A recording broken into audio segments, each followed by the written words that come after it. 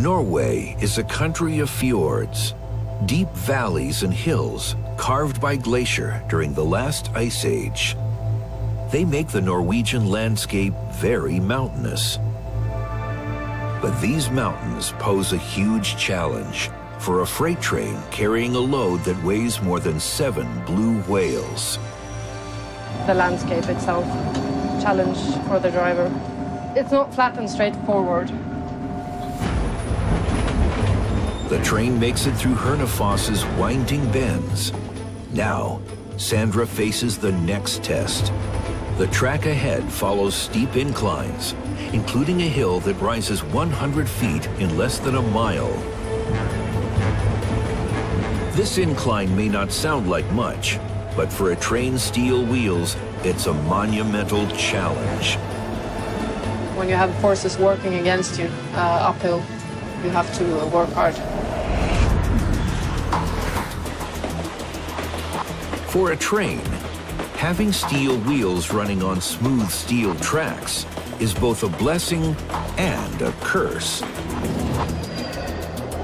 On the flat, it can roll effortlessly and pull 5 times more weight per horsepower than a truck.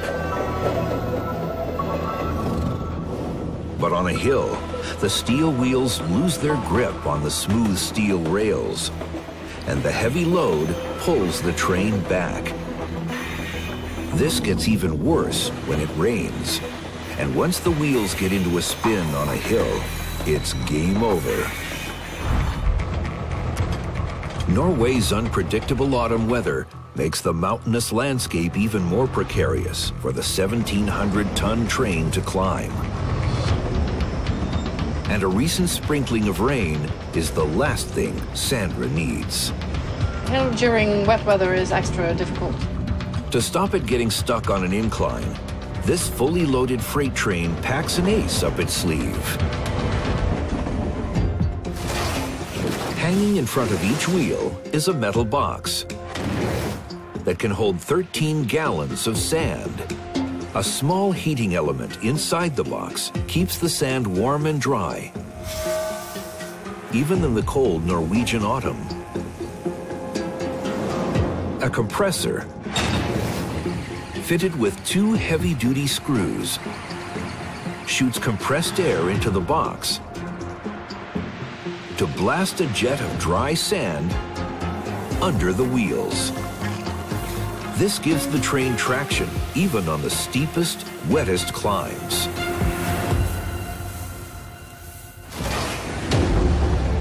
Sandra switches on the sandbox and fires a blast of sand in front of the wheels. The secret weapon for getting up hills is the sandboxes. The quartz grains in the sand are harder than steel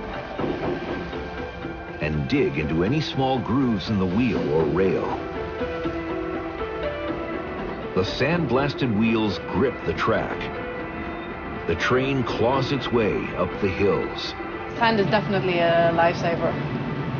It wouldn't be possible sometimes without the sandboxes.